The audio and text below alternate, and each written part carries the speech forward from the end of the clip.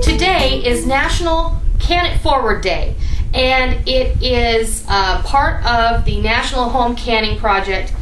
A group of bloggers and people who have websites and cooks and home canners across the country have gotten together and really started to realize that canning is becoming very popular once again. As they say, everything old is new again, and canning is no exception. For some of us, canning has never gone out of style.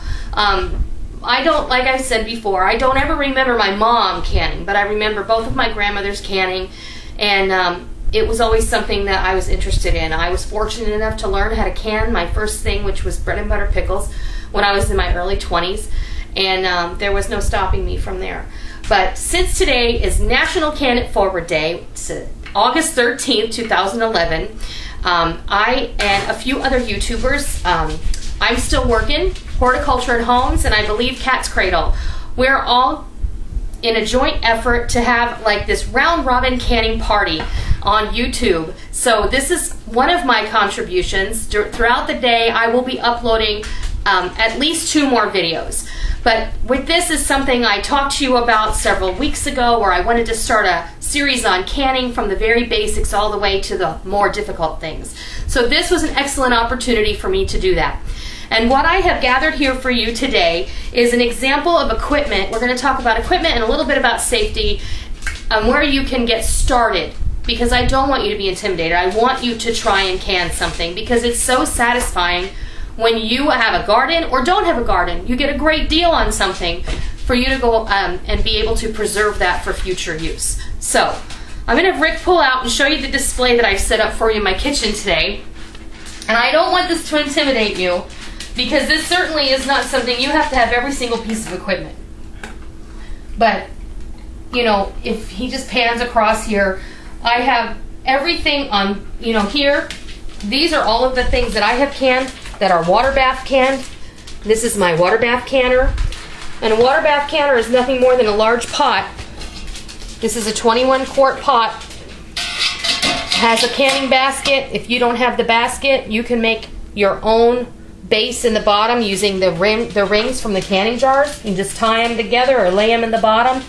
You just want to make sure that your jars do not touch the bottom of that pot while they are processing. And my canner came with a basket, so that's not really a problem. And sometimes you have to buy them separately, but I've never had to do that. This is my pressure canner. Again, if you've never done canning, you probably don't want to start with pressure canning. You want to start with something more simple, and the water bath canner is the way to go. This is everything here is an investment. Canning is an investment. The jars are an investment. The equipment, the pots, pressure canner, water bath canner, everything is an investment. But when you're talking about cooking for your family, what's the problem?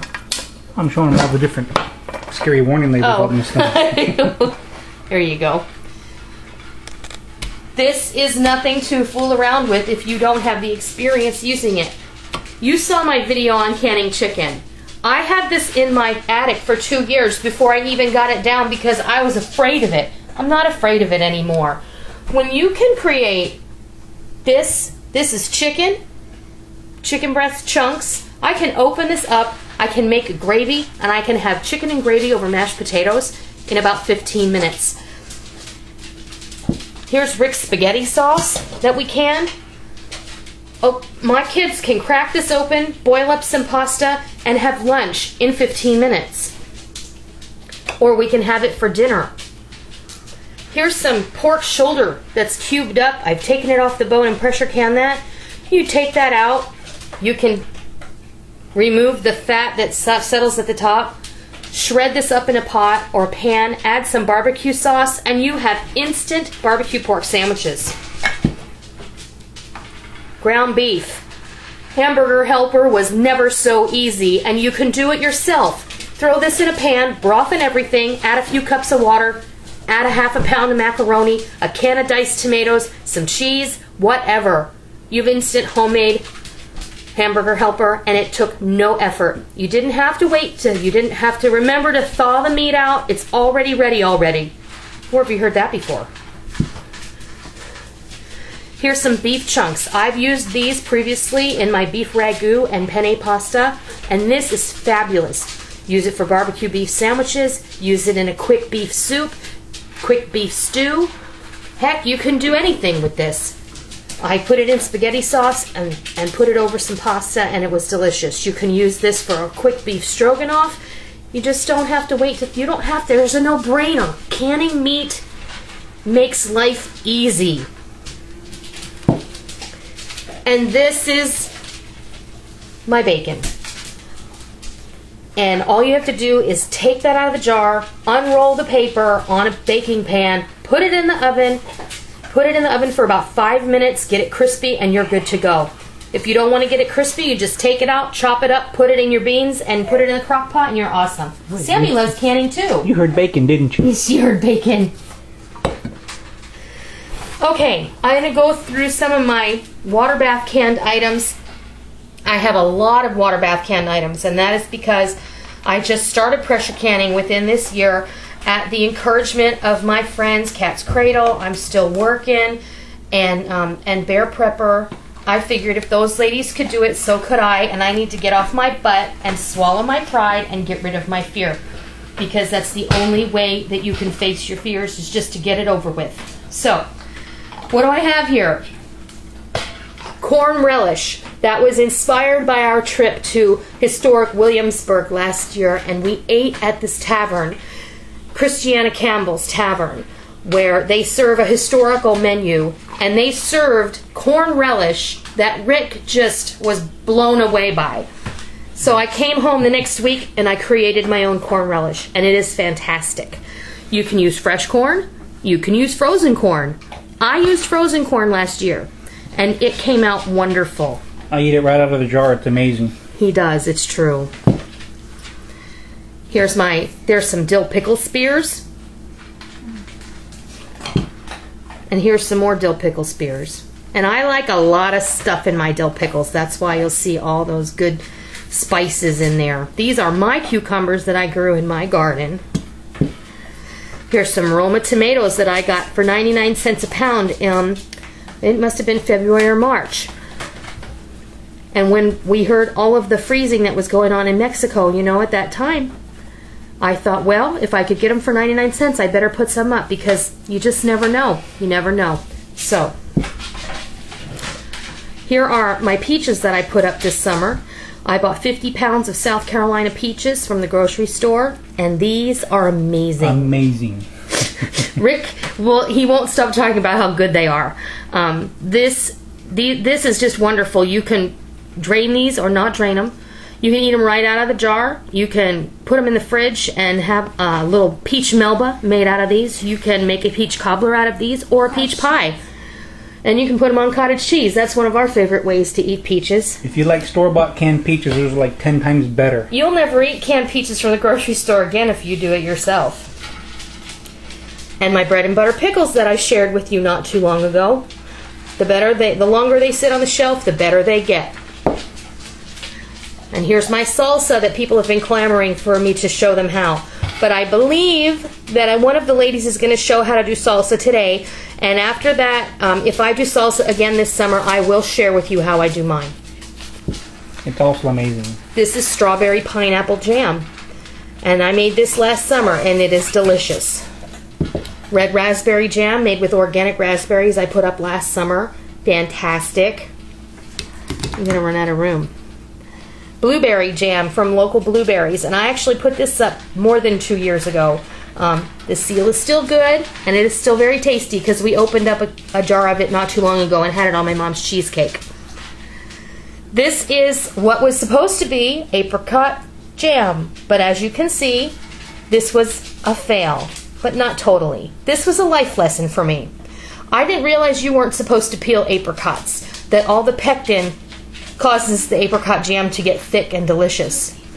I peeled the apricots like you would peel peaches, and look what happened. My apricot jam did not set up. So we have delicious apricot syrup. That's blueberry. This is plum jam. I made this year, and it was absolutely delicious. I shouldn't say was, it is absolutely delicious. You put this on some toast with some cream cheese, and you are in heaven. Apple butter. In the fall, I'm going to make some apple butter. There's a lot of people who like pear butter. This is actually a little bit of both. It's more apples, but I do add about 20% pears to my apple butter because pears have a very high concentration of pectin in them, and you don't have to put any pectin in this, and it's delicious. Another something I want to try is cherry butter. I saw a recipe for that I'd really like to try. Here's my pickled, and this is a mixture of jalapeno and banana peppers, and you saw me do those as well. This is strawberry rhubarb jam I made especially for my father-in-law, and this is his favorite jam, so I need to get on the ball and send him a jar. Or three. Or three. This is apricot pineapple jam.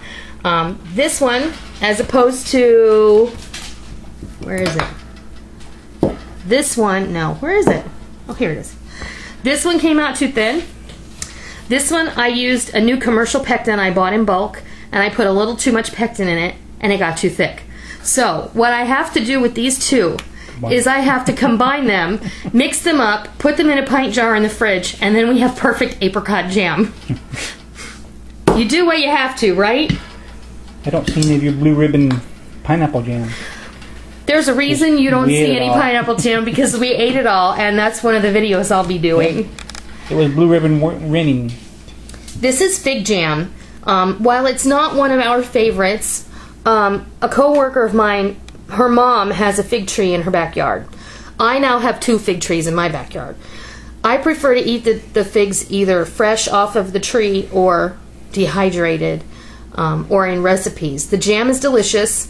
It would be fabulous if you put it on a crostini with some brie or some gorgonzola cheese. If you baked this into a brie and puff pastry, it would be delicious. I like it because I like figs. It is definitely an acquired taste, and my mother has a co-worker who is an immigrant from Russia who flipped out when she found out that I made fig jam. So I shared this with her, and she really enjoyed it, and I really appreciate knowing that there's someone who really enjoyed that. I don't like to waste things, so I'm always trying to figure out a way to use them. I think, oh, one more, right? This is orange marmalade. And orange marmalade never really sets up all the way. I did not put any pectin in this, but it is still delicious. I use this, I think I did an apricot orange chicken that I use my orange marmalade and my apricot jam in. This is fabulous if you use it to, you put it over some chicken thighs and throw them in the oven. Delicious. The only one in my family who really enjoys orange marmalade, like on toast, but I usually save this because when you can get oranges really cheap in the winter time, which didn't happen last year, this is actually from 2 years ago, then I like to make at least one batch of orange marmalade. The other thing that I like to say is that when you can, and you do all this work in the summer or all year, we're canning all year, you don't ever have to worry about not having a gift if somebody's birthday comes along or Christmas comes along. Oh my goodness, and here's someone I forgot to put on my list. It's never is a no-brainer because canning allows you to give your bounty and what you've produced throughout the year as a gift, and who doesn't love that? Or if you live in a snow-prone area or a flood-prone area, you always have something to eat in your house. That's absolutely right. And for those of us who are preppers, and we can for a reason, that goes without saying, because we're saving for a rainy day, let's say, or we're saving for whatever may come along. So, moving right along, the equipment that you probably definitely want: water bath canner with a rack. You're going to need a pot to put your rings and your lids in. You're going to put your rings and your lids. The rings you keep, the lids you throw away. You see, this is a used lid. I will not use that to can again.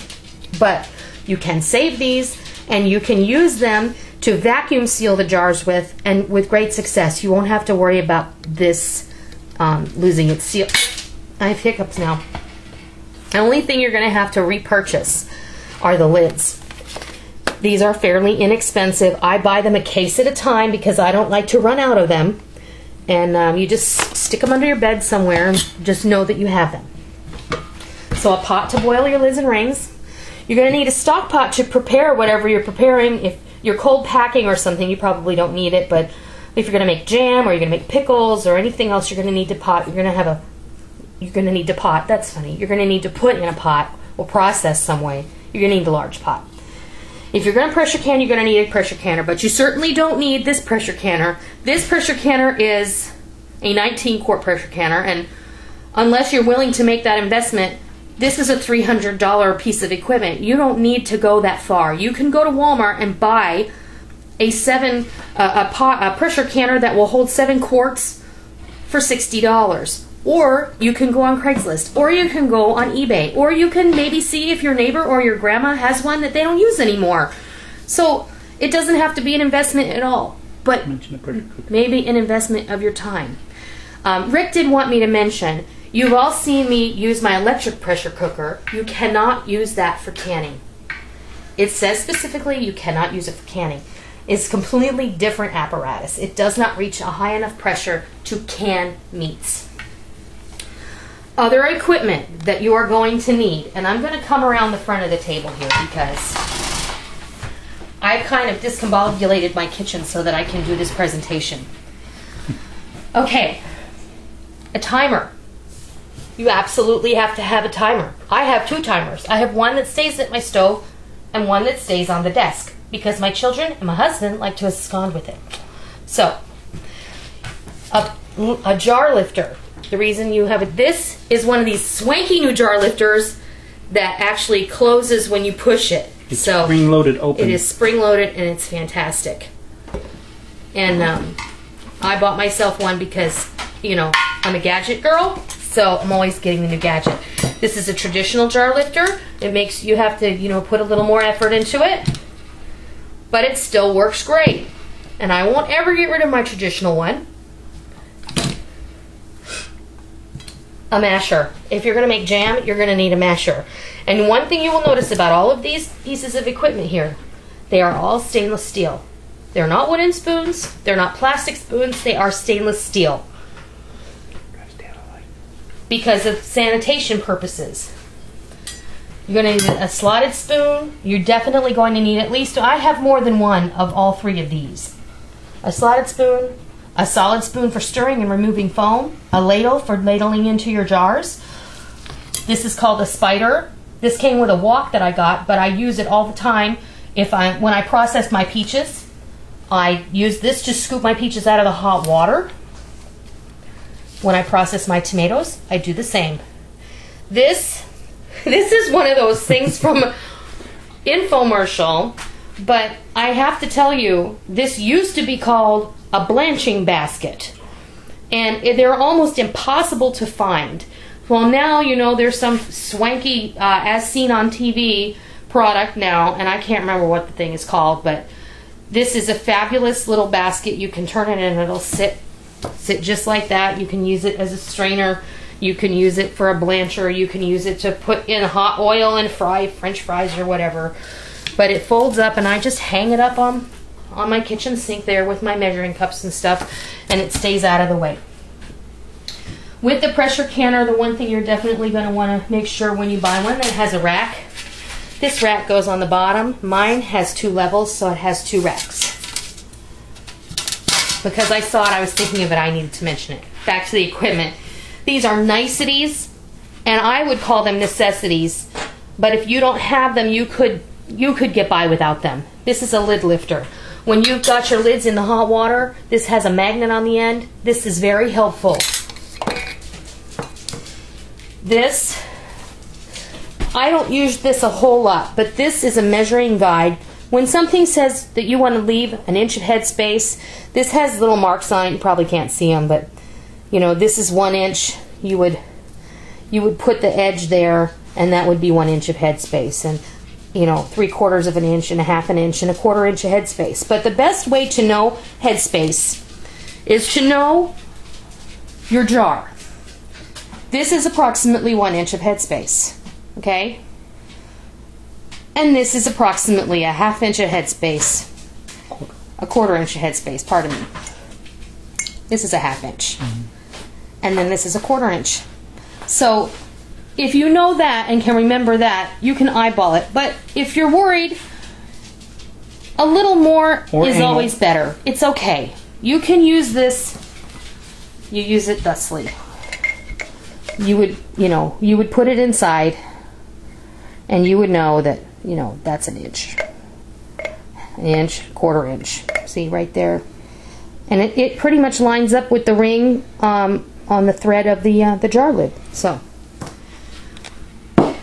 you're also going to need some jars. I have an assortment of jars out here. You can talk about the other end. Oh yeah, the other end. Hey, thanks, honey. This is very important. When you can something, you want to make sure all the air bubbles are out of the jar. Otherwise, you run the risk of contamination. And when you're going to all this work, you don't want your jars to be compromised, because that means they're going to sit on the shelf, the bacteria is going to grow in there, and eventually it's going to grow botulism, and your jar lid is going to pop and make a mess in your pantry or wherever it is you keep those things, and you're going to have to throw it away. And, if I know most people, they're not going to bother to dump the jar out. They're going to throw the whole thing in the garbage.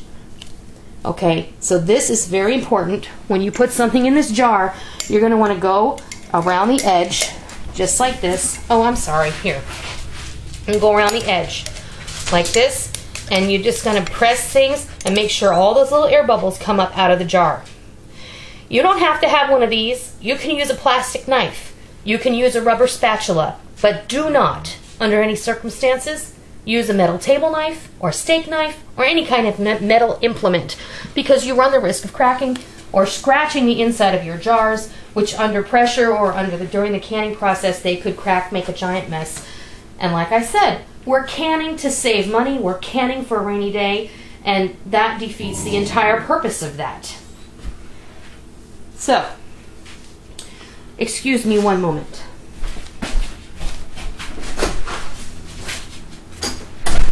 And I know this is a little long, but the one thing I just want to show you, here's an assortment of jars from 1/2 gallon all the way down to 1/2 pint.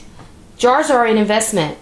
You're going to spend money on your jars. You're going to want to take care of them. You're going to want to wash them and put them away gently, and you're going to want to use them gently. They're so useful, so many other things. I use jars for everything. Rick can pan over here on my can rotator. I've got an assortment of dried and dehydrated things, my beans, my wheat, popcorn, oats, sugar, cocoa, brown sugar. There's rice, macaroni. I just reach for these and then I replenish them when they become 3/4, empty, and they're at hand. There's an assortment of beautiful things. So the canning jar is the original Tupperware, in my opinion. The last thing I want to talk about is, if you're new to canning, if you've never canned, if you have a desire to can or learn to can, the best thing I can tell you is do your research. A little reading can go a long way. You know that old saying, an ounce of prevention is worth a pound of cure? Same thing here. You do a little bit of reading, give yourself a little bit of knowledge, educate yourself on the things that you want to learn, and you can go anywhere. Then you can can. You can can. These are some of the books that I have in my library. This book here that Rick was just showing you, The Complete Book of Home Preserving, is an excellent go-to. These things, again, an investment. I love books. I'm a book junkie. Don't take me to the bookstore because I'll spend all your money. I have found both of these. I found at Lowe's at different times. This one is really, this cookbook is amazing. There's some stuff in here I would never ever imagine canning, but it's very interesting to see it. There's a lot of good information in here, a lot of interesting recipes that I never would have considered, that now I'm looking and thinking, wow, these really are good, old-fashioned, solid things, and if the Amish are doing it this way, then I have to know that it's good. So, I bought this one at my mom and pop market where we buy our milk, so you can find them anywhere. But down here at this end, I just want to show you, when you go to the store, if you go to Walmart and you say, I'm going to can, so you need some jars? Okay. You need some jars, and you're going to get some pectin, which I didn't put out here, but this Ball Blue book is the very first canning book you should ever buy. It's about $7 or $8, and it is worth every penny. If you have questions, it will answer them. It has everything in here you need to know. Learning about canning. This has everything you need to know, from temperature guide, all the information about bacteria, how it grows, the classifications of foods, what's high acid, what's low acid, how to adjust for the altitude, what the water bath canner is, what the pressure canner is. All of the information that, to the questions that you have is going to be answered in this book. And all of the equipment that you're going to need. Kind of an overview. See, here is how the threads work. The bottom of the neck is 1 inch. This middle ridge is 1/2 inch. The top ridge is 1/4 inch. If you know that, you'll always know what level the contents of your jar is. Talks about removing the air bubbles, cleaning the rims. And we've gone over that in other videos, and we will continue to go over that in future videos. And this has fabulous recipes for everything from pickles, canning tomatoes, seafood, everything that you could want to can is in here. If you want to can more different things, that Home Preserving Complete book is the way to go. But here's some other things that I found interesting. This is a Better Homes and Gardens book that came out this year, and I found that at Lowe's. And it's got some really good It's got some really good recipes and information in it. And this one I just picked up today and have not looked at, but I love Mother Earth News, and I have gotten a lot of canning recipes from their other publications in the past. And if I had a larder like that, I would be so happy. But there's some good information in all of these. This is just their gardening and canning guide. They usually put one out once a year. So, I think that covers a good portion of basics. I think that a good overview of the equipment that I use, the equipment that you're going to need, and don't be intimidated. That's the one thing I have to stress. Don't be afraid. It's really easy. If all you have is a big stock pot, make a rack and can some jam. Get a good start. Make 6 jars of jam, and you won't want to stop ever again. You can make apple butter in your crock pot, and like I said, this fall I'm going to show you how to make apple butter. And later today, I'm going to show you how to make cranberry sauce, because I'll tell you the story when I do the video. And I'm going to show you how to make pineapple jam, even though one of the very first things I ever did on YouTube was upload my pineapple jam recipe. The video is so bad because the camera was horrible that I want to do it from start to finish and really show you how to do it the right way. So, I hope this helps, and I hope it encourages you to get your juices flowing and get canning, because once you start, the possibilities are endless. So I hope you try this, and I hope you love it. And until next time, happy canning!